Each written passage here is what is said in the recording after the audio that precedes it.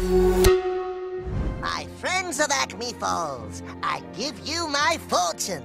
A halfpenny! Wacko might be crazy, but he wasn't wrong about the value of a copper halfpenny. A halfpenny? It's real.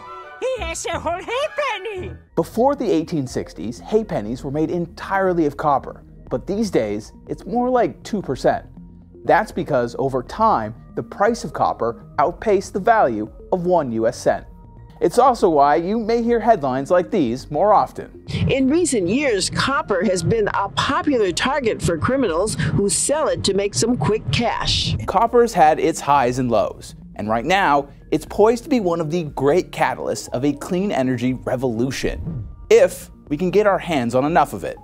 That's because the world is going to need a lot. We're talking about producing wind turbines, solar panels, and electric vehicles. Globally, the amount of copper we're going to need to produce in the next 25 years will be as much as the entire world has produced in history. Experts predict this will cause the metal's price to skyrocket up 75% over the next 2 years. Last year, the cost of copper broke records by reaching close to $11,000 per ton. This latest jump in value will likely push the price up even higher to $15,000 per ton. Copper is integral for the manufacturing of a variety of clean energy tech. In the case of EVs, 176 pounds of copper is needed to make just one.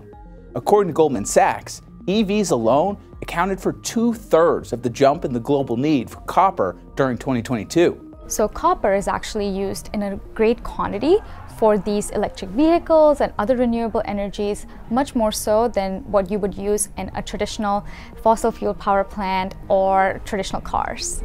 And there's no way around it either. We're going to need copper to get more EVs on the road and other green energy tech running. The American Solar Energy Society has said there is no viable alternative to copper in meeting the requirements of the energy transition. But as demand for copper grows, there's also been a recent decrease in its production. In China, the world leader in refined copper output, the industry is facing a crisis. A shortage of copper ore is forcing smelters in the country to drop off production. Mine closures in Latin America, which accounts for 40% of global copper production, have exacerbated the dwindling supply of ore. In the US, copper output has been slowed by an ongoing debate over American mining laws.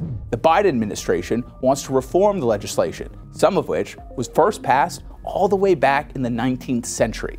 This period of change has left mining executives frustrated and confused over why many of their proposed mining permits are being denied.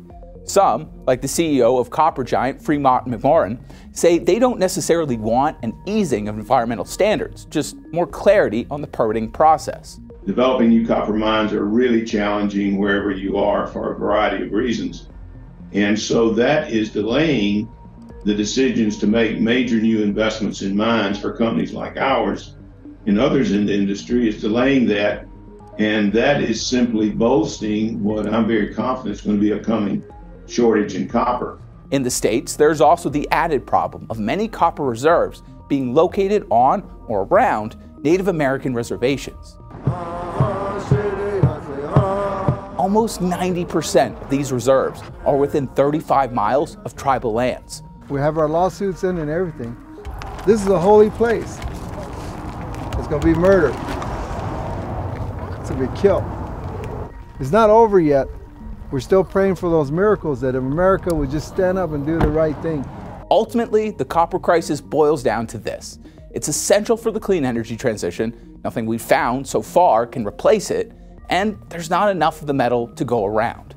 This not only threatens to hamper the conversion to cleaner tech, but could also prevent the world from hitting its 2050 emission goals. With this movement towards carbon reduction investments, every one of those investments requires more copper. While mining initiatives have been seen as a major contributor to climate change, they're also essential to procuring much needed copper, and currently are only responsible for about 0.3% of global emissions. Though that number is expected to grow as copper demand continues to climb.